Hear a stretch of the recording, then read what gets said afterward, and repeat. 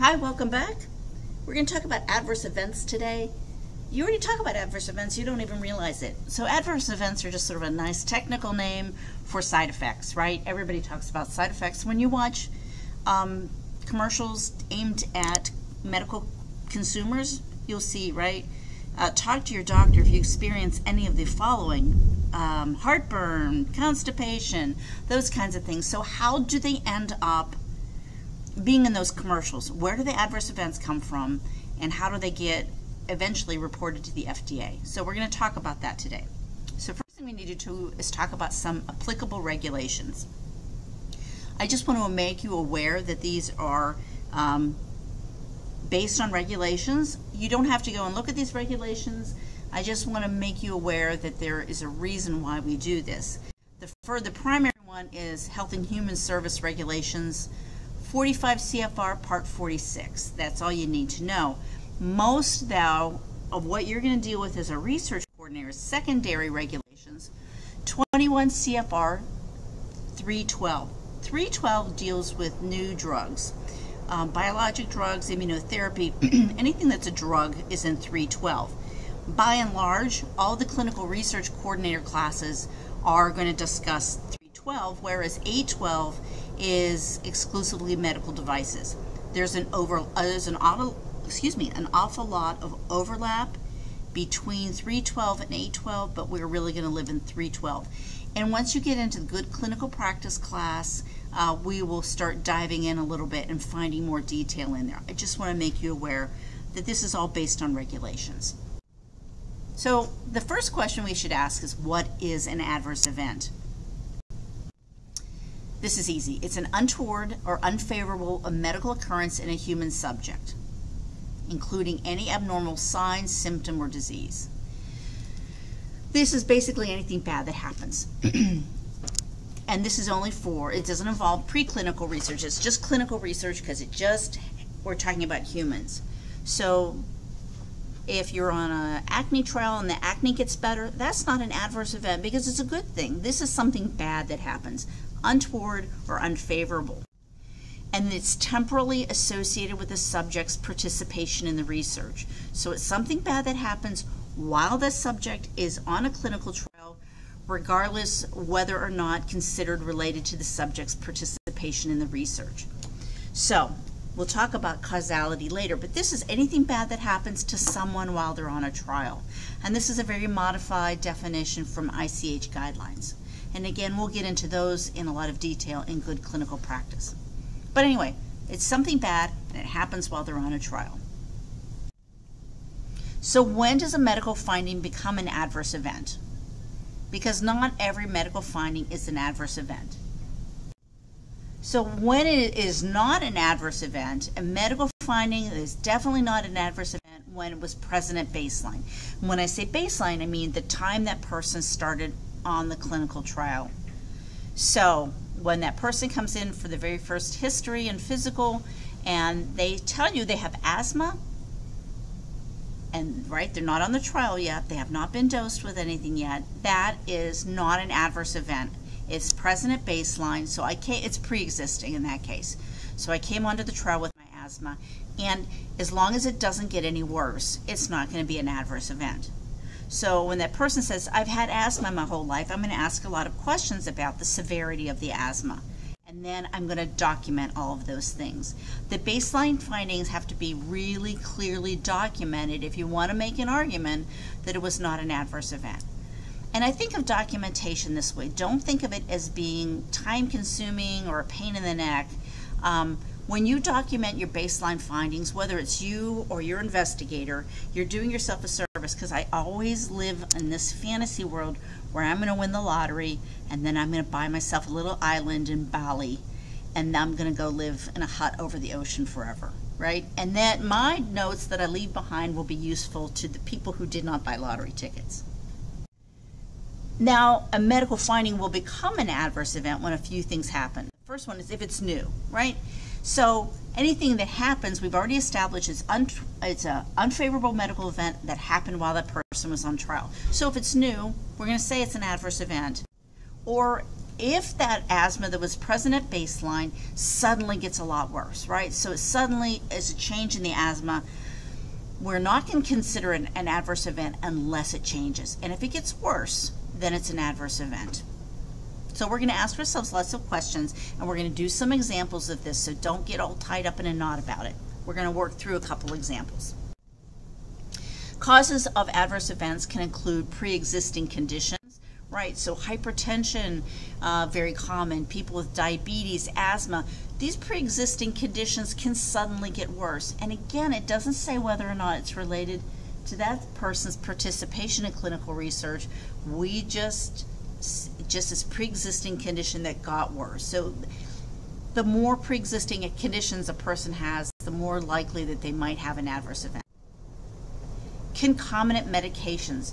You're always going to ask, and we're not going to get into a lot of detail about this here, but you're always going to ask your research participants what medications they take.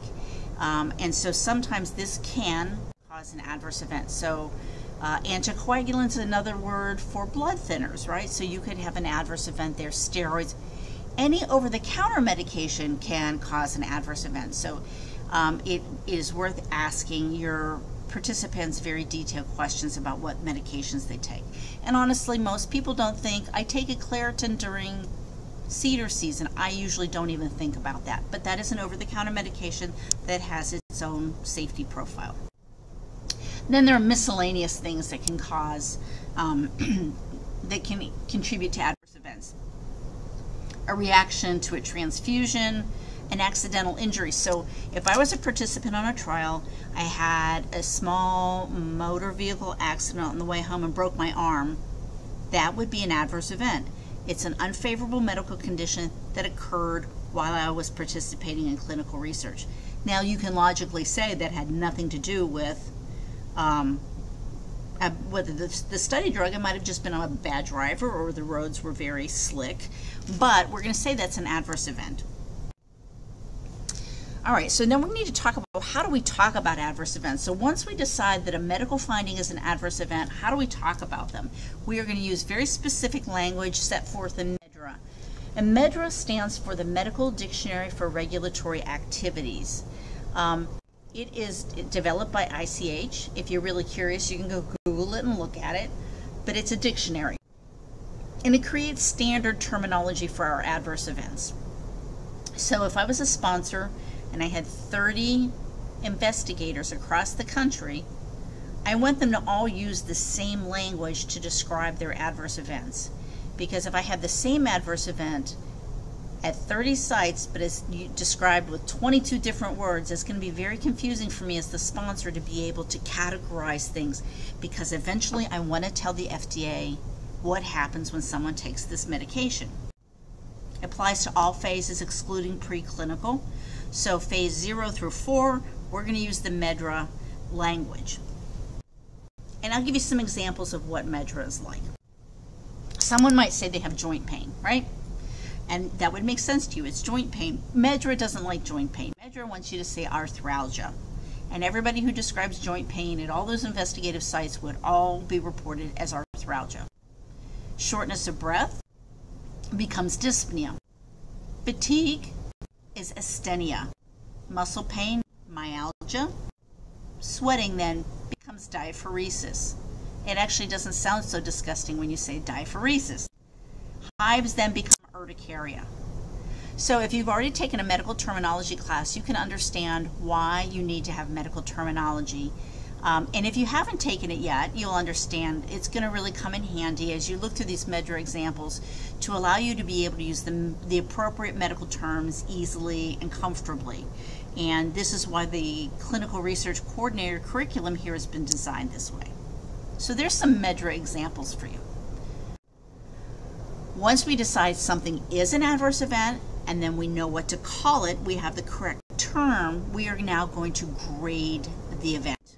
And there's some real advantages to grading adverse events. So some of the pros include it helps you define the adverse event. The grading scale books are usually very helpful. And then the grading scale can help you numerically classify the severity of the adverse event, right? Because we know that someone might have a loss of appetite where they just don't feel like eating dinner, whereas someone can have a serious loss of appetite where they require tube feedings. There's a huge range of that experience of loss of appetite. So this numerically helps us to describe how severe something is, and I'll give you an example in a minute. Some of the cons, the disadvantages, the AE grading scale just gives it a numeric rating. It doesn't talk at all about what caused the adverse event. And it can't really talk about the seriousness of the adverse event. Seriousness and severity are two different things. And in our next lecture, we're going to talk about serious adverse events. So here's an example, common toxicity criteria, CTC, and this is version 2 I have on mine. There's several versions. So the first adverse event is urticaria. And there are many grading toxicity criteria out there, but the CTC also has in parentheses oftentimes other words, hives, welts, or wheals. And that might help you. Now you're going to have had medical terminology under your belt, and so you're going to be good at this. But this is sort of a clue. And this grading scale talks about grades 1 through 4. The first grade for urticaria requires no medication. A good example is a bee sting.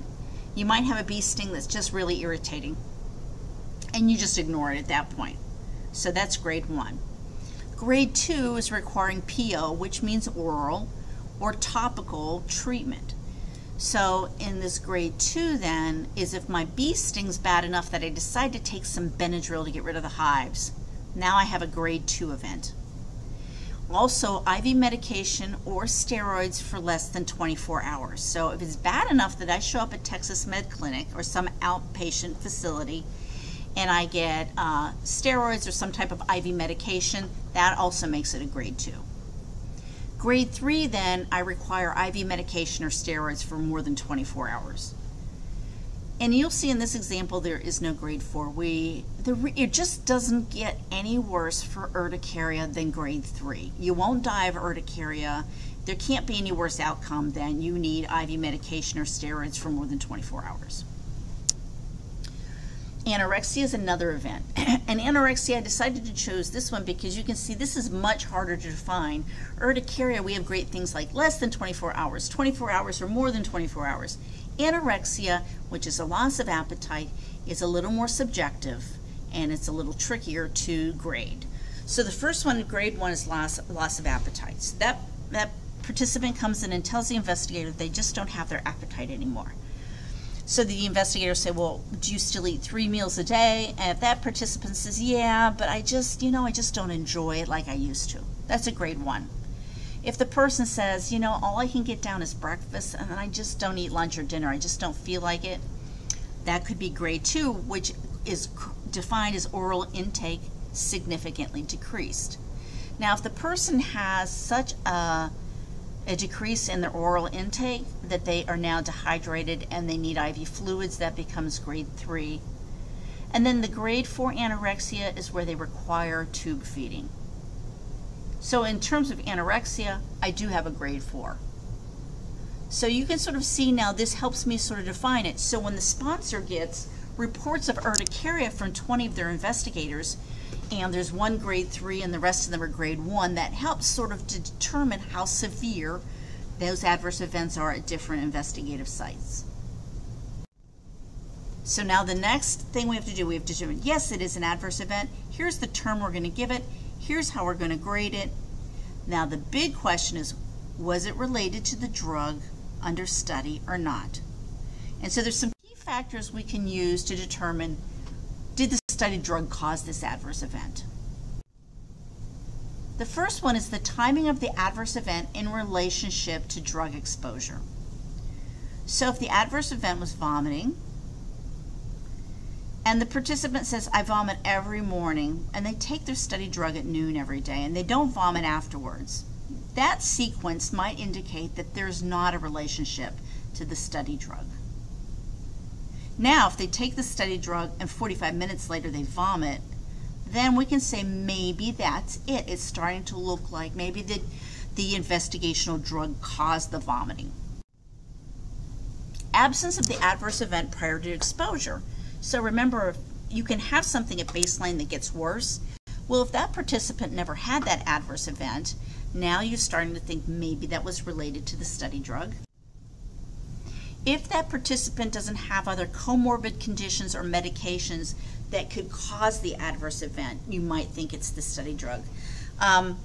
So if you cannot explain the adverse event by looking at the other medical conditions that person has or the medications they're taking, then it's starting to sound like it could be the study drug, right?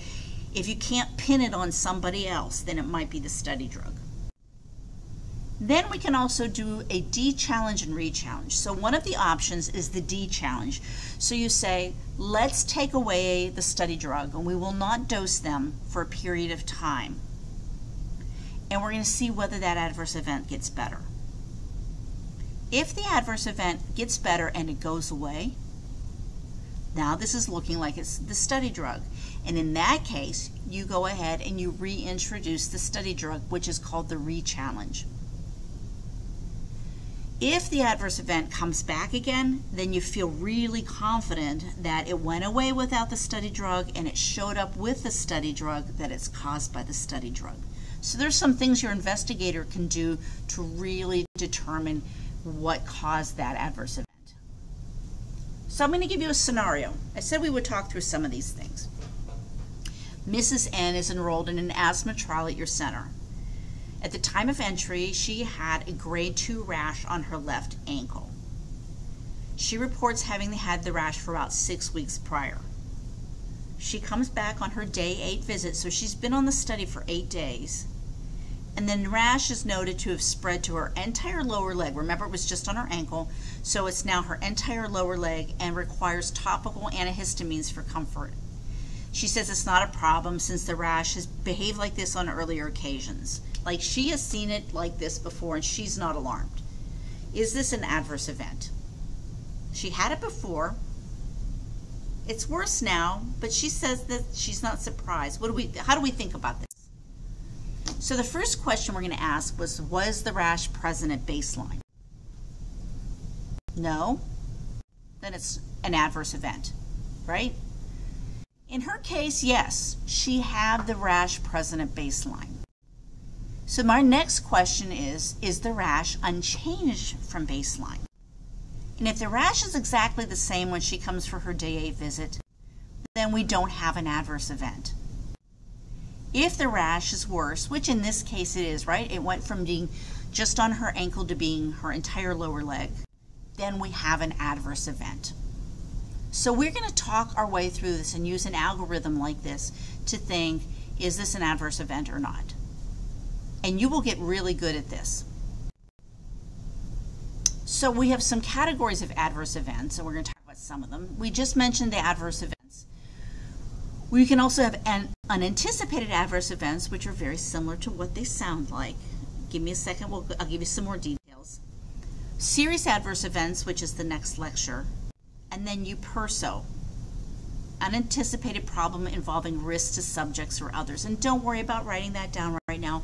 I have a separate slide about UPERSOs. So what is an unexpected adverse event? Well, it sort of sounds like it is. It's an adverse event that you were not expecting to find.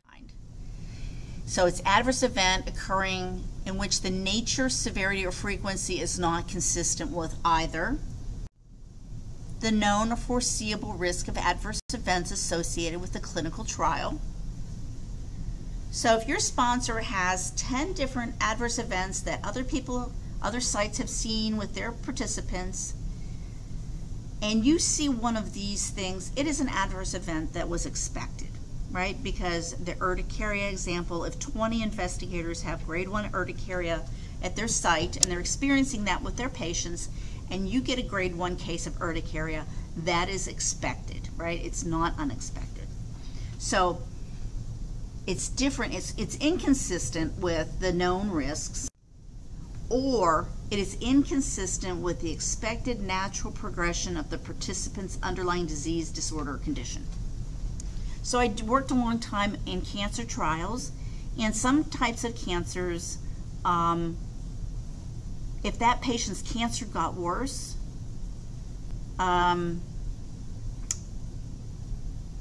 a good example is someone with asthma. Their asthma gets worse, right? That's what you expect to see sometimes. You have to understand the natural progression of a disease to say whether it is an unexpected adverse event. So if you understand how certain types of cancer work, or you understand how asthma works, so you would understand what the normal progression of that disease is. You would be able to say whether it was unexpected or not. Also, within this curriculum, we have you taking a pathophysiology class. That will really be important for you to understand disease processes as you start to look about whether an adverse event is unexpected or not. And again, this is a modified definition from 21 CFR 312.32a. So now EUPERSO, that long acronym that you were trying to scribble down, it's an unanticipated problem involving risk to subject or others. So it's an unanticipated problem involving risk to subjects or others. It's any incident, experience, or outcome that meets all of the following criteria. So if you don't meet all of the following criteria, it's not a EUPERSO. Unexpected, related to participation in the research, and this is the important part because otherwise we would just have an unexpected adverse event. It places the subject or subjects at a greater risk of physical, psychological, or social harm than was previously known or recognized. This is very uncommon. I'll be honest with you, EUPERSOs are rare. I want to make you aware of them though, because these are important things to report, and they're very uncommon, as I said. So here's an example. An investigator conducting behavioral research collects individually identifiable sensitive information about illicit drug use and other illegal behaviors by surveying college students. The data is stored on a laptop computer without encryption. Goodness knows why this guy is doing this, but anyway, without encryption. And the laptop is stolen from the investigator's car on the way home from work. He stops at HEB, and lo and behold, he comes out and his car has been cleaned, and the computer with all of that really sensitive information is gone. How would you classify this event? Okay, first question, was the event unexpected? No. Then it's not a EUPERSO. But yes, no one expects to have their car cleaned out. So yes, it was unexpected. So now we have to say, was the event related to research? No, it's not a EUPERSO. But I'm going to say yes, the stuff that happened in there was related. So all the data was related to research, and would the subjects at greater risk of physical, psychological, or social harm? No, it's not a EUPERSO. Yes, this is a EUPERSO. And again, I said that they're unusual, and you can sort of see why I say that. That's not an everyday occurrence that you're going to run into, but this is a sort of a larger way to look at data, and it's usually involving data breaches and things like that. So yes, the fact that there was all that illegal behavior data unencrypted on his laptop puts those students at greater risk of psychological or social harm, not physical, but there's some risk there for those students. Another scenario, result of a processing error by a pharmacy technician, a subject enrolled in a multi-center clinical trial receives a dose of an experimental drug that is 10 times higher than the dose dictated by the IRB approved protocol. While the dosing error increased the risk of toxicity, the subject experienced no detectable harm or adverse effect after an appropriate period of careful observation. How would you classify this event? So an error happened. It was a deviation from the protocol, but everyone is very relieved that nothing happened to this person. They had no detectable harm that occurred. How would you classify this event? So again, this is another EUPERSO. It was unexpected. No one ever planned. It was an error. So it was unexpected. It happened because the person was on a protocol, and it involved risk, potential risk. Now, we lucked out. This person was okay, but that was just an awful lot of luck. Here are the references. If you want to go, you're going to go back, not if you want to. You will go back if you haven't already read the Adverse Events and Safety Monitoring in our textbook. And you know I love your questions, so please let me know if you have any, and if anything needs clarified. It was a lot of information to consider. Next lecture up is serious adverse events. Talk to you soon. Take care.